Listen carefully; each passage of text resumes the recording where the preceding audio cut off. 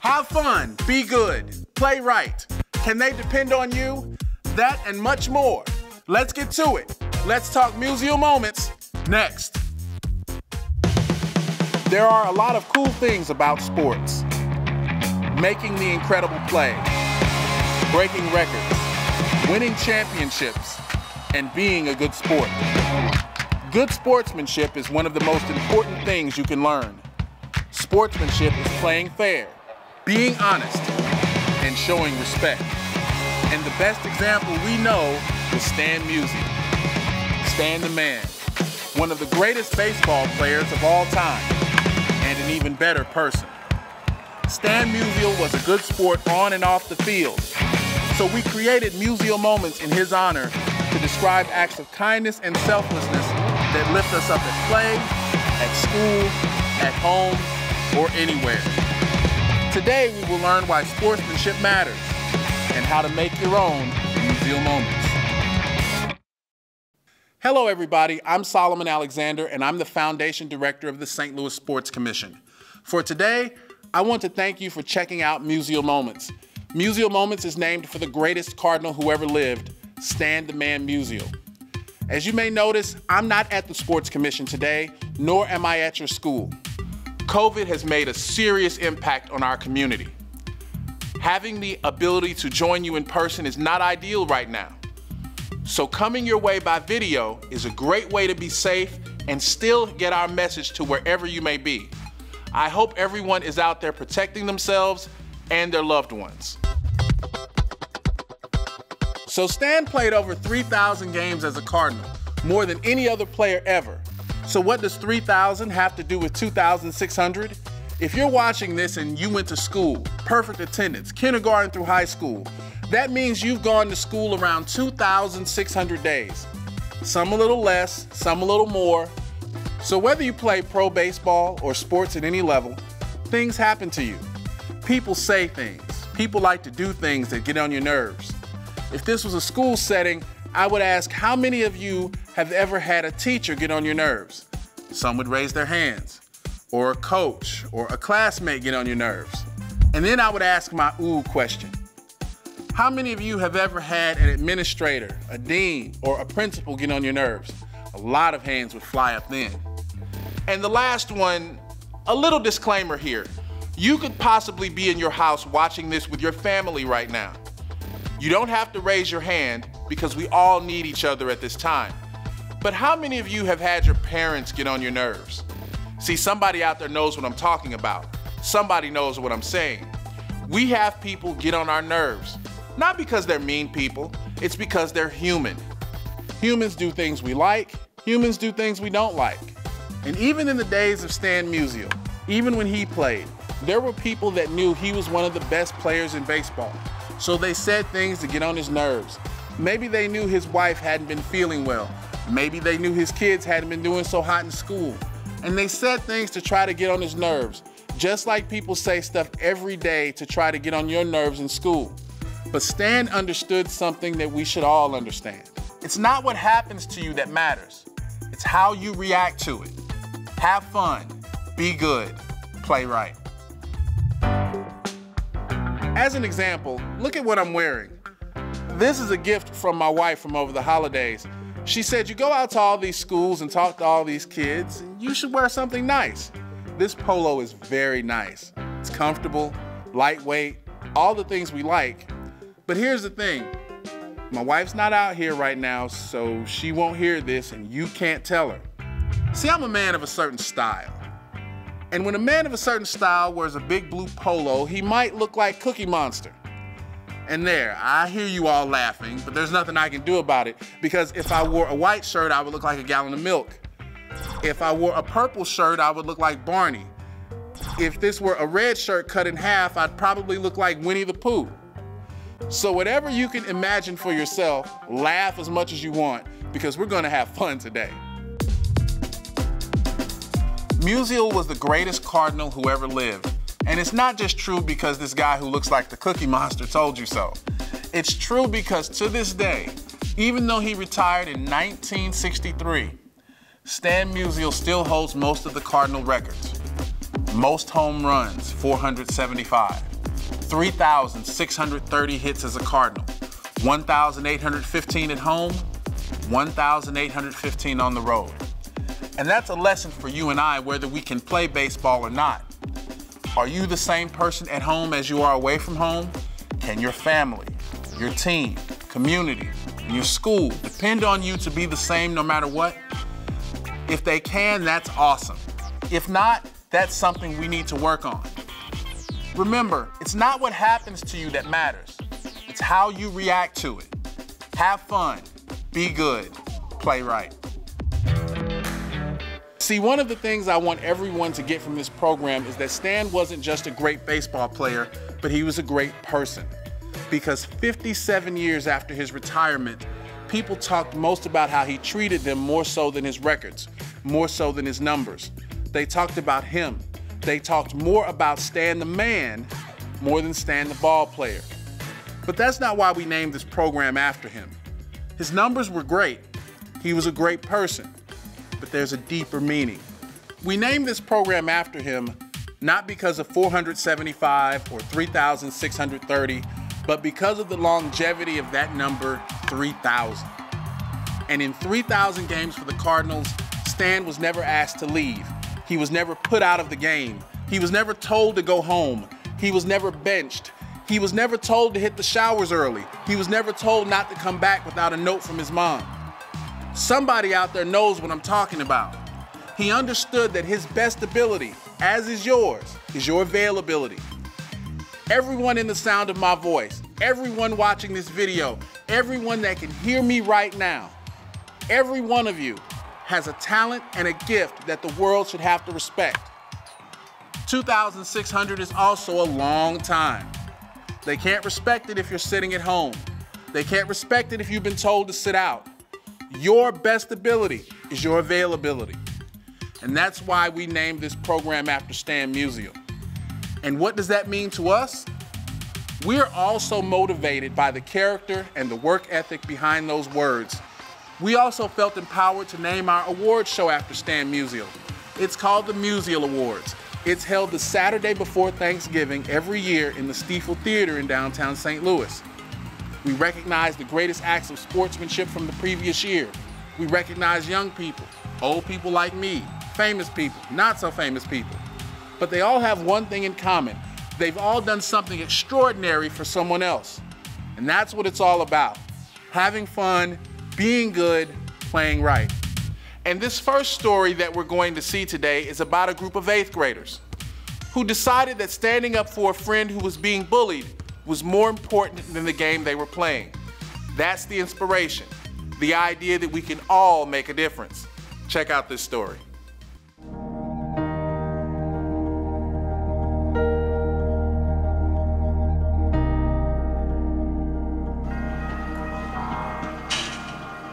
There is one road you'll never find on a map of Kenosha, Wisconsin.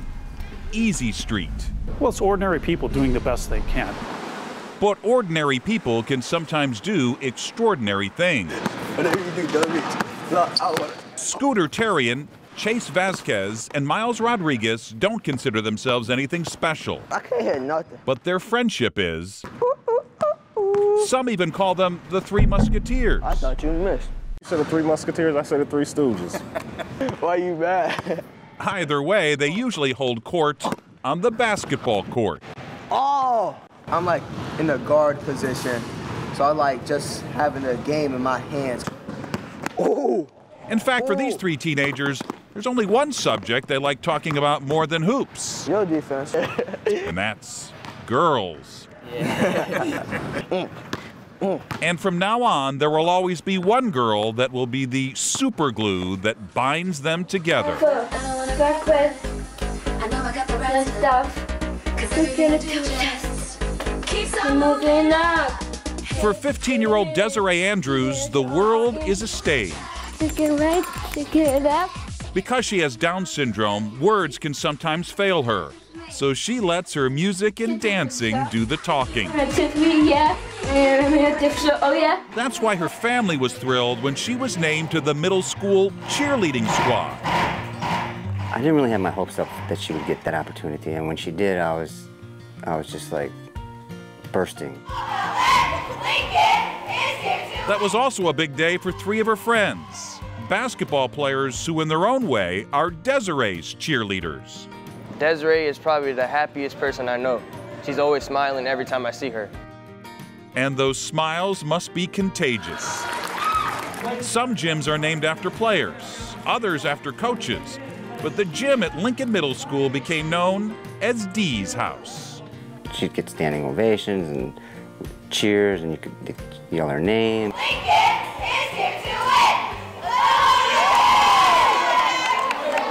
When the boys are playing, they're focused on basketball. But during one timeout, they started focusing on something else. Just like notice it from a distance.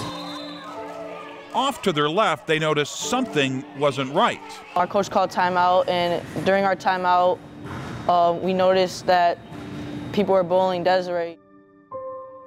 As Dee was cheerleading, some kids were heckling. We looked at it for a while to make sure like we were like seeing it correctly. Then three boys, known better for taking shots, took a stand. They left the coach's huddle and walked over to the other side of the gym. It happened so quickly, it was like they didn't hesitate. It was just like immediate. They were over there and making it clear that that wasn't going to happen anymore. The kids are just looking at us like, what are they doing? Why are they getting off the bench? And then we walked up to them and then we told them to stop doing that, that's not right. And they just shut up.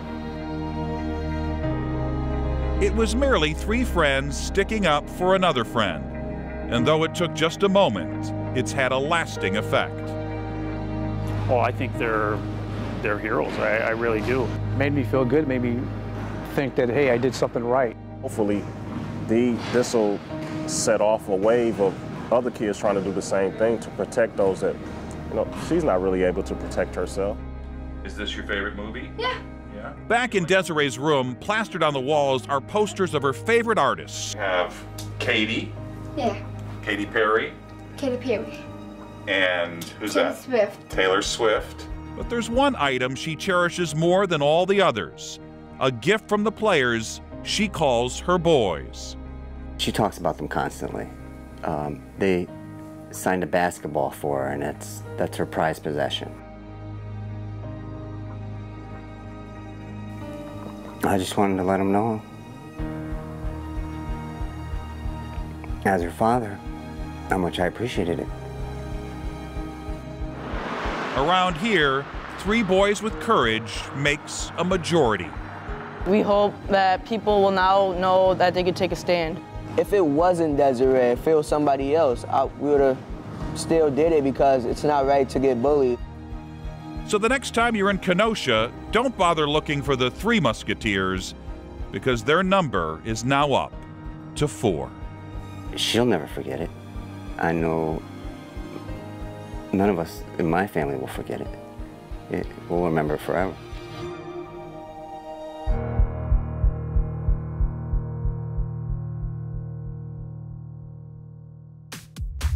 That was our first story, and we truly loved it. One of our favorites. And it also dovetails into our first lesson.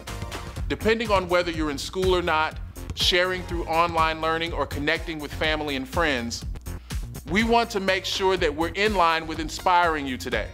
So we're going to have 3 lessons, 6 words that go with Stan Musial's number 6. And the first one is have fun. And that's what you see in the video. You see, Desiree was trying to have fun, and her friends understood that. Now, she may not have understood all the words of the songs, and her dance steps may have been off a little bit, but she was just trying to have fun, and her friends knew that and recognized that, and that's the biggest reason they stood up for her. That's the most important thing you should do outside of academics, and that's to have fun. Our second lesson is to be good, and we're going to park right here for a moment on be good. How many of you out there think your parents are trying to tell you to be good because you think that old people are just trying to run your life? They think that they're in charge of everything, and I'm here to tell you that just isn't true. The reason they tell you to be good is because they want other adults to treat you the way they treat you. You're one of the most important individuals in their lives, and they don't know any other way to get other adults to treat you as special as you are. So they tell you to be good. When you're not at school and you have those days off and teachers have to come in for meetings, they talk about how good you are. They talk about your leadership. They talk about your intelligence. They talk about how you all are going to change the world, and they do it all the time. How many of you have ever had this conversation with your parents? They'll say, look, I won't pick your friends for you, but this young man or this young lady over here, they don't know how to act, so they can't come to our house. How many of you have ever had that conversation with your parents? That's a tough conversation to have, but your parents never want you to be that type of young person. They don't want you to be the type of young person that no one wants to have around. That's why they always tell you to be good. And being good goes right along with our second Musial Moment story of the day. And it has to do with a young man who would rather lose than not have his friend in competition with him. That's the inspiration, the idea that we can all make a difference. Check out this story.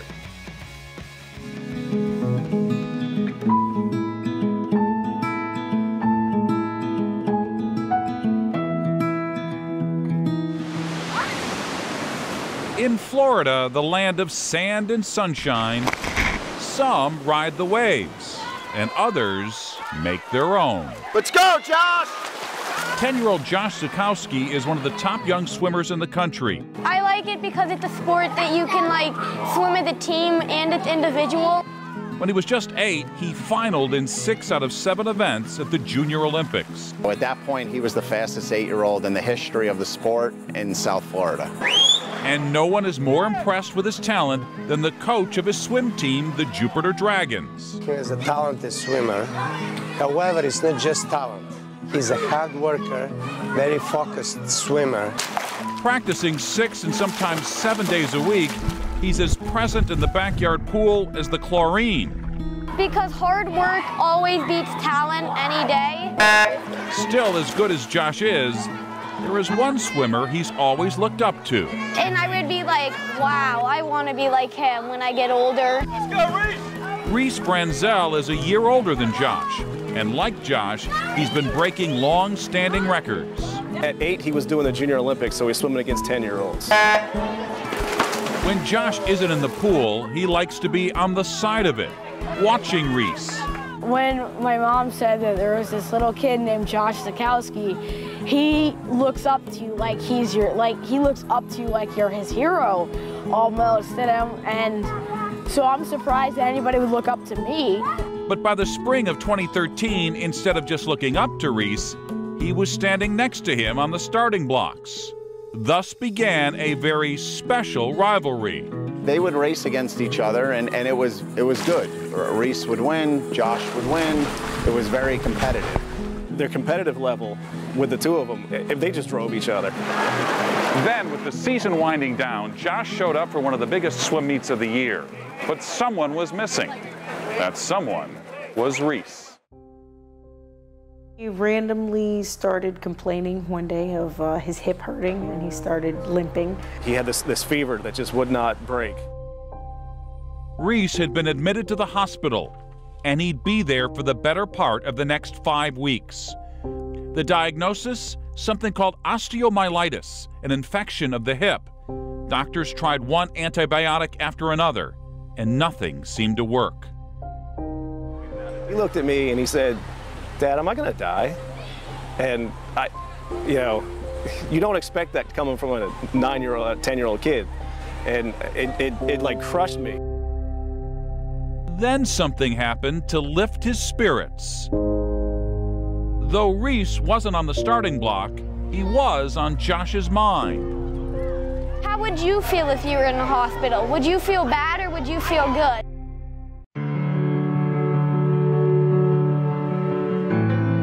So Josh did something few 9-year-olds would ever even think of. He dedicated his next race to Reese and went out and won yet another first-place trophy.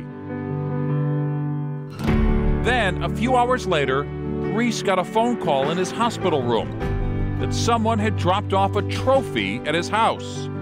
Reese, I am so sorry that you have not been feeling well. With the trophy was a get well card, signed by Josh. Months later, Reese still has it. I'd rather get second with you at the meet than win with you absent. I won this trophy for you today. I hope to see you back in the pool. Your friend, Josh. As a grown man on the phone, I was, choked up, tears in my eyes. I was speechless for a little while. It was unbelievable.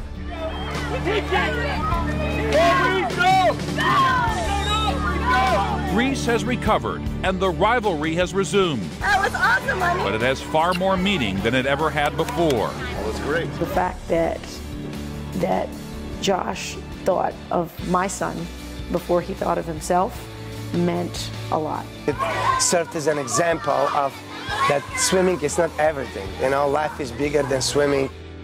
I probably learn more from Josh every day than I teach him, and I couldn't be more proud. One young boy showing that kids can be as deceiving as a swimming pool. You never know how deep they really are. Gives you hope that there is still hope.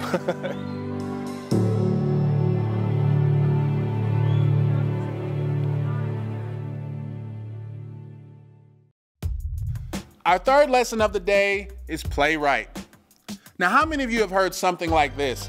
Maybe you're playing outside, maybe the playground, maybe the gym, and you can't figure out who the captains are going to be, and you can't figure out whose turn it is, what the score is, and you're arguing back and forth, and somebody else takes the ball and goes home, and you just can't get it together. Finally, an adult in charge steps forward and says, hey, if you kids can't play right, you won't play at all. Somebody's heard that before. Somebody knows what I'm talking about. And this leads us to our last Musial Moments story of the day, and it has everything to do with two young ladies who decided it was the adults who weren't playing right. Adults weren't behaving in the spirit of the game, so they decided to take things upon themselves, to make the sport better, to make things better for everyone. That's the inspiration, the idea that we can all make a difference. Check out this story.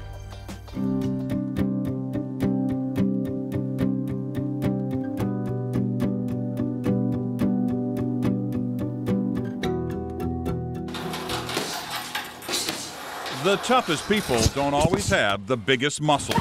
17-year-old Amaya Zafar packs a punch, but her coach never talks about her fists, only her heart. First one in the gym, last one out. She began boxing shortly after her father suggested she try the sport of fencing. She said, "You're joking. I'd rather get punched in the face than have somebody poke a sword at me." Within the week, she was watching YouTube videos. We were like, this is a jab, this is a cross, and I was like, okay, As a workout, boxing targets the entire body, and it's 2 for 1, cardio and strength. But after a year or so, Amaya wanted the ring, and not the kind you wear on your finger. Don't ever come for me and say I can't, just because I'm a girl doesn't mean I can't fight. Women's boxing has only been out of the shadows a short time. USA Boxing, the sport's national governing body, didn't recognize female boxers until 1993, and only then after losing a landmark court case. And it wasn't until 2012 that they were allowed to competitively box at the Olympics. It's difficult for girls because they don't have as many chances to compete. Turns out it was hard to find female opponents in her hometown of St. Paul, Minnesota. But making matters worse, she had to absorb what her family believed was a low blow. Amaya is a devout Muslim, so to represent both modesty and identity, she wears a hijab under her headgear, as well as a shirt and leggings under her shorts and top. It's saying this is who I am, that the way I conduct myself in life is based on these beliefs, and I'm proud of that. But USA Boxing deemed it a violation of uniform regulations, so Amaya was kept out of competitions. What she needed was someone in her corner, and though she didn't know it then, that person was 1,500 miles away. Ask her family and you get the impression that they never treated 16-year-old Aaliyah Charbonnaire with kid gloves, but they never expected her to wear boxing gloves. It was never intended for her to be a boxer, so. But this self-described girly girl didn't find the same kind of passion for sports like volleyball and cheerleading. I like sweating and I like hard work. I didn't want to depend on my team whether I won or lost. Finding opponents in Orlando, Florida wasn't any easier than St. Paul, Minnesota. But like Amaya, Aaliyah was earning the respect of her male gym mates. Trains very hard, and she's always asking questions. How did I do? The road for both boxers was uphill and paved with sweat, and it eventually led to an intersection in Kissimmee, Florida.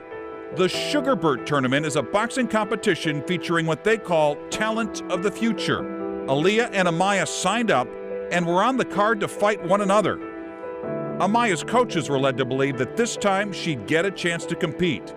But just minutes before her fight, she took yet another punch to her gut. The judges again ruled that Amaya was in violation of uniform regulations. She comes down and sits next to me, and so I'm kind of tearing up because I felt for her. Since it was a forfeit, Aaliyah was awarded a championship belt, but she didn't feel much like a champion. We didn't feel like she had earned that, you know, because they never fought. And at the same time, we kind of felt bad for Amaya's situation. She may not have felt like a champion, but what she did next made her one. She walked over to Amaya and handed her the belt.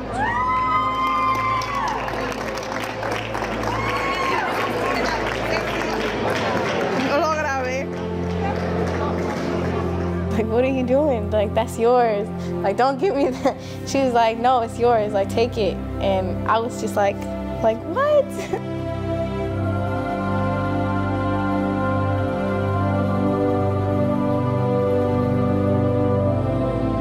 They didn't even give her a chance to get the belt. So I was like, let me give her the belt for at least showing up and trying.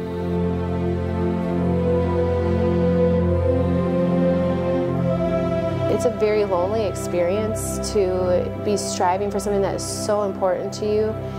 And for Aaliyah to reach out and give this to her was such a valuable act of solidarity, that saying, you're not alone, I see you, I hear you, and I stand with you. And the people at that tournament were not the only ones to see. Even though Amaya and Aaliyah never got in the ring that day, they both won the much bigger fight. In April, Amaya became the first boxer to wear a hijab in a sanctioned event after USA Boxing lifted its ban on the apparel.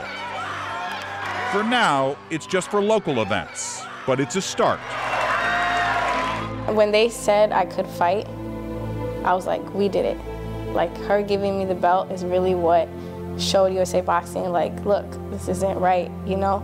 And so I really do, appreciate her giving, because it was like a statement. It made me feel like proud of what happened and everything, and how a little gesture made a big difference. Not many can say they were the first, but now Amaya can. It was a two-fisted approach to change, giving a whole new meaning to the phrase, fight like a girl.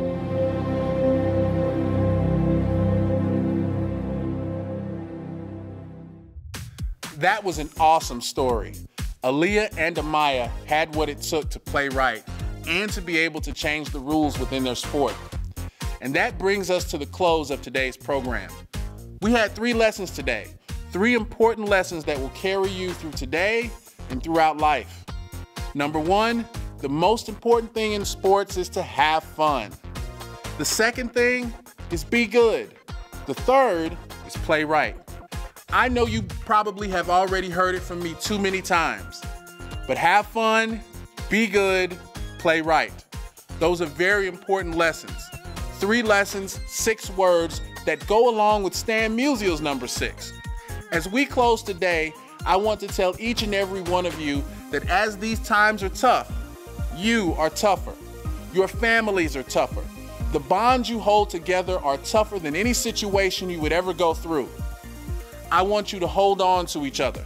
I want you to care about each other. And most importantly, I want you to be good to each other. We would be inspired if you would take a moment to develop and create your own Musial moment.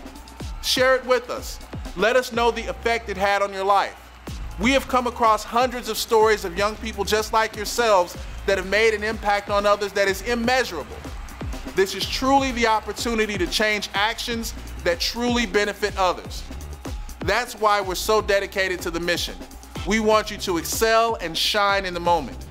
You can find our contact information online at sportsmanship.org. Again, that's sportsmanship.org. My name is Solomon Alexander. It has been my pleasure today to be your host for Musial Moments. I would also like to thank my producer and daughter, Madison Alexander, for doing such a great job on this. And please invite your friends back to our Facebook page. Check us out online. Talk us up. Sincerely, it's all about you. But our commitment to the St. Louis area and finding the best sportsmanship across the country is what makes this happen. And it starts right here. I'm Solomon Alexander. Thank you so much, and please be good to each other.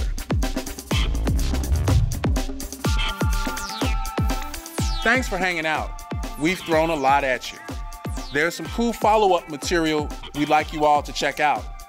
Visit sportsmanship.org. There's some additional information and some links to some thoughtful material.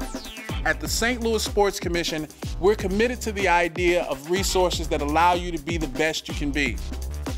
We're all about growing this community for outstanding results today, tomorrow, and for the years ahead. So go out and make a difference. Be the best you can be.